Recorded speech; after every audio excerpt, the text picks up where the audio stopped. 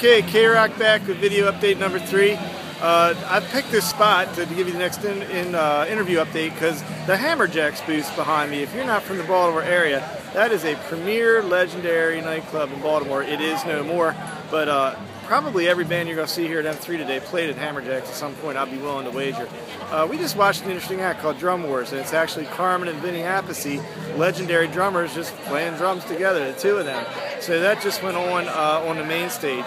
Up next is Great White, and at some point I'm going to be curious to see how singer from Terry Elliott makes it from Great White over to the other stage for XYZ in 0 minutes, because he's a singer for both bands. So we're going to see how that goes. So this is an update from M3.